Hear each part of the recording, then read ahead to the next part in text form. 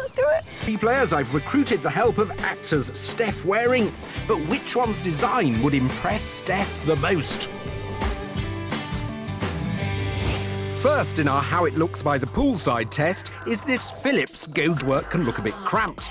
Like all our players, it has 4 GB of memory. But unlike the other two, the Philips comes with a detachable rubbery case and clip. I think it looks pretty cute. The idea of the clip to be able to clip it onto your bikini. Also, the shuffle doesn't have a screen to say which track is playing, but lets you know via voiceover. New in town, Little Boots, Gadget Show playlist. iPods have always been style icons, though, and Steph was certainly taken with the sleek design. I love this one. I think it's really sleek and sexy and really teeny and tiny, and I'd buy this, definitely. I like it, yeah, a lot.